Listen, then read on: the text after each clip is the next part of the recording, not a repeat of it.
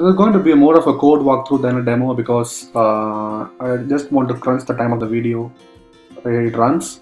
So this is the use case. You have a Java application and you have a requirement of consuming a RESTful service on the way, and using the response you are going to take some couple of decisions and keep going.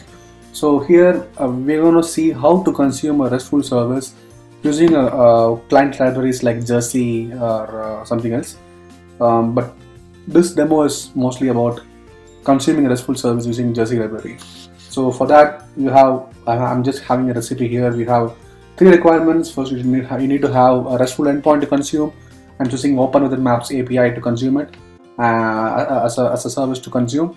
And then you have a client framework choice. You can use Apache's HTTP client libraries, or you can use Jersey client, or you can use HTTP URL connection libraries. So for this video, obviously, you're going to see option 2, Jersey client. And then a response. Being a Java application, if it's going to be a JavaScript application or a JAX call, it's okay to return a string. But being a Java application, if you are going to return a kind of an object in composed format, it'll be really easy for passing and taking out the value whatever you want from the object you got from the RESTful service. So I'm going to choose JSON, Google's JSON format as an output, which is basically a JSON object from Google libraries. So this is the GitHub repository in which I have the code ready for whatever I'm going to show right now. So I have already created the GitHub repository, and now this is the workspace I have for that. So go ahead and create a Maven project just like in the older videos I haven't shown, and in that create a package, a name of your choice. The two important Maven libraries you need to have for this consumption is you need to have a Jersey library to consume the RESTful service. And to give a composed object or a structured format, you need a JSON object, and I'm choosing Google libraries for giving that kind of output. And so to explain this, this is the whole code that is going to do the magic whatever we have. So go ahead to Open Within Map API, and what I'm going to do here is I'm going to consume this service, Open Within Maps weather endpoint, where if you give a city and state, city and country, you get a response in this format. So for a reference, what I'm going to do is I'm just going to copy here. I'm going to show you how this got trickled down to this kind of implementation. So the first and foremost thing you need to define when you want to write a client using a Jersey library is the web target. Web target is a class where you define the endpoints, the path variables, the query parameters. So in this whole URL, this is the host, these are the path parameters, and these are the query parameters. So how we are going to define that using Jersey? If it is going to be HTTP client, right? So you must have seen a lot of libraries from. If it is going to be a simple HTTP implementation, you can refer to this page where using Apache client, you just need to download this dependencies. And mostly you will give the whole endpoint right here, and that's it, you get a response back. So this is the crude way of doing it, but in a Jersey you can do it in a more formatted way. So if you go ahead, what you're going to do here is you define a web target, which is a JAX library, and then you're going to set the endpoint is equal to a Jersey.target. So you are defining a client. So let us see on how to call the client. Now we are creating the framework. So this is the method which will take in a city with country code. So I'm using a JAX API invocation builder, which will take the target endpoint, and to that I'm adding the path, data 2.5, weather. You can also do like this, path, 3 separate things. You can do both are same, like you again have a path, and you again had 2.5 to it, and again you had a path, and you add weather to it. You're just basically following a builder pattern here. That's why you're able to achieve this kind of implementation. So now, so we have built until this, and now until this, we have a query parameter which takes the city code, and this is a kind of another input you should pass along with the Open Within Map API.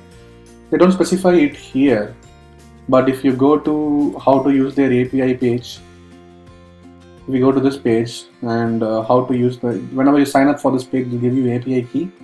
So they will specify it here on whatever the endpoint may be, pass in this query parameter also in order to make the call work. So that's what I have added here. This is my API key. When you will be getting your own when you sign up for one. And the requesting type is going to be a JSON type, because I know it's going to be a JSON type. And I'm printing a status. If the status is 200, I'm creating a formatted object here, so I'm getting a string from here. So the string class is being converted into a JSON object using the Google library. So for that I'm using a parser. So I'm defining a parser here, and I'm taking in the string entity. So response.read entity will basically give you the response body, and I'm converting that. So you can see at this point of time I'll be getting the response whichever way we want. If you go to this is the place where I'm invoking the service. I'm creating a client.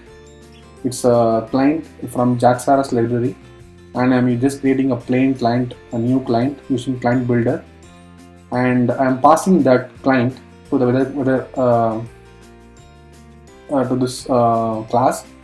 And the constructor, I'm setting the target as the open weather map API, and once I'm done with that, this other client will have it's all set up with this host, and whatever call I'm going to provide it's going to start from here.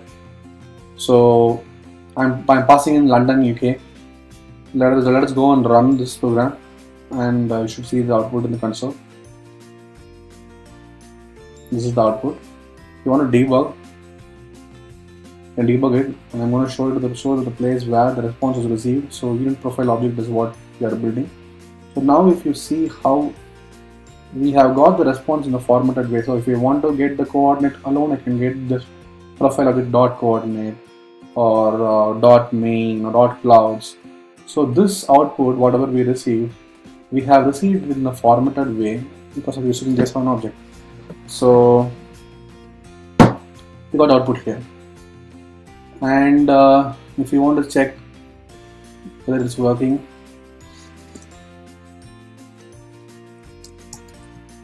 whether it's valid input. So basically it is working. So apart from adding all these query and path parameters, we can also add header parameters. So there was a requirement where I need to add a header parameter named authorization,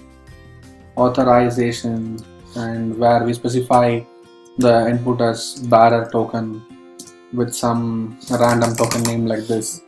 So we can specify the header also using this Jersey client. So this is basically web target, and you have a path parameter and query parameter added to it. You have a request added to it, and the header should be added to the request object. That's why I'm adding it as the last part of this builder pattern. And you can add any more requests like cache control or whatever requests you want. You can add it right here. So this is another option of providing usual use cases we have where we need to pass in header tokens, something like that. This can achieve it.